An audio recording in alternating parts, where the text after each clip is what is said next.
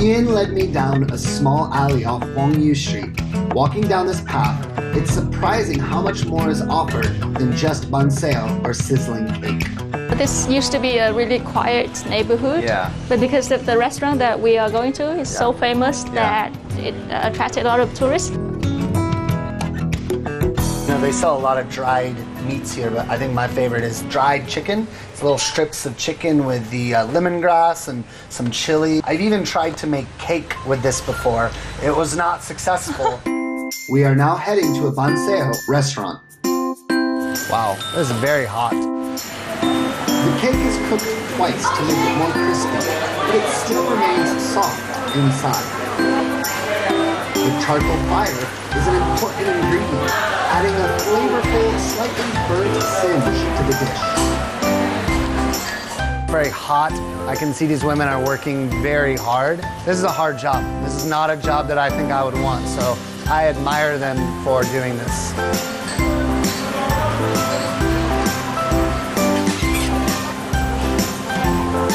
We're now stepping into the capital of banseo in Da Nang.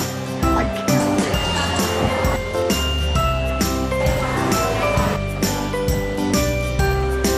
Take a big bite. Ow. Ow.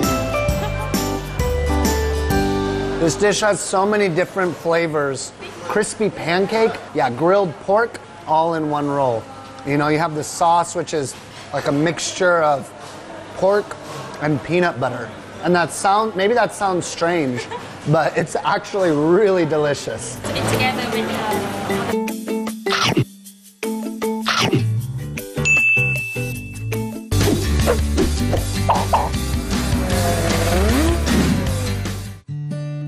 Da Nang is home to quite a long coastline, about 74 kilometers in length, with many islands and a remarkable peninsula.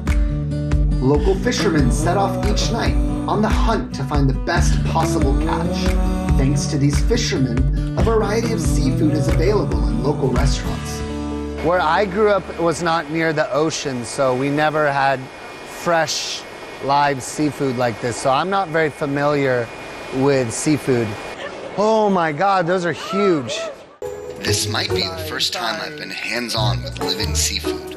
It's super interesting, but also a bit scary. I'm sorry. You can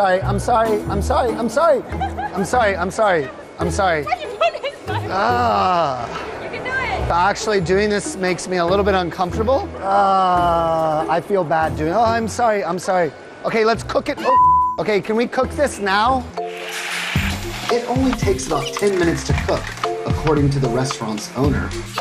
I'm interested to see what the dishes will be like after such a short amount of time. Wow, these look amazing. Oh, I'm having a very good time drinking the beer of Da Nang. Bye-bye. Yo! So this is the seafood that you picked earlier, it's mantis shrimp. Okay. They just fried elongated cockle. Okay. So you grill it on oil and spring onion and peanuts. Yeah. Let me start with just a little bit of this. Let's see. Ooh. A little bit spicy, but it's really fresh. This is scary. That's, oh my God. That's dangerous. Ow, it's sharp. This is a weapon. When you're eating this thing with these massive, these massive claws, and you're picking it out of the pool and it's alive. I mean, it's an experience that you can't really find anywhere else. Wow. So good.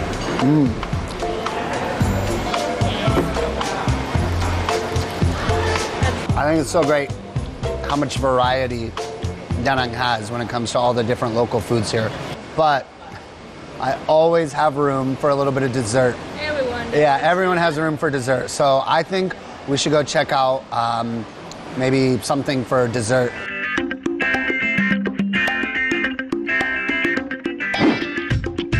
Locals and tourists in Da Nang seem to know Bak Mian Market as a great place to get a good snack. home to a large variety of local food, this and many other markets like it in Da Nang are a great place to find tasty treats, street food, fruit smoothies, and amazing noodles at a great price.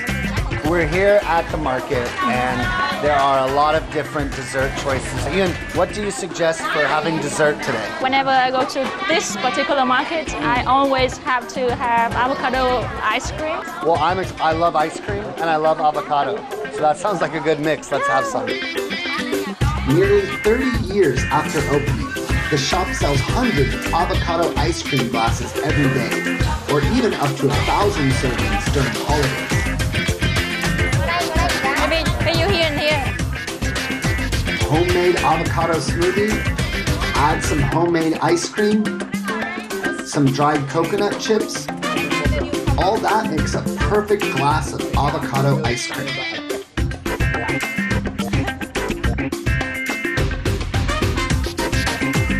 This is a really great way to end the day.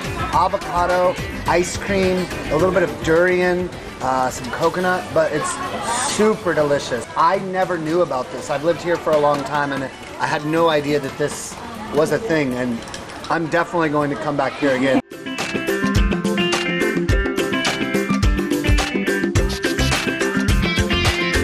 I guess that this is your favorite of the day. I like ice cream a lot, so this might be one of my favorites. I can tell from your face. Yeah. This is really good.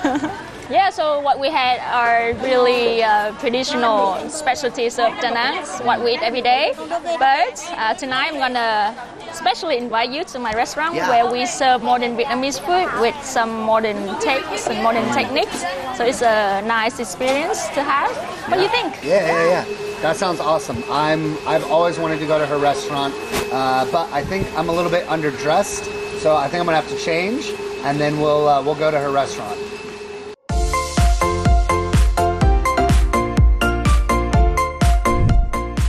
Now we're here at Nen Restaurant. I'm so excited. Uyen is inside making dinner, and it's going to be a multi-course meal. I've never been here before, and I'm really excited to see what she's going to make. After a decade of culinary adventures ranging from food blogging, operating a food tour, to food vlogging. Hi everyone, if you're thinking about visiting Da Nang, this is the perfect video for you. Da Nang's top 10 dishes.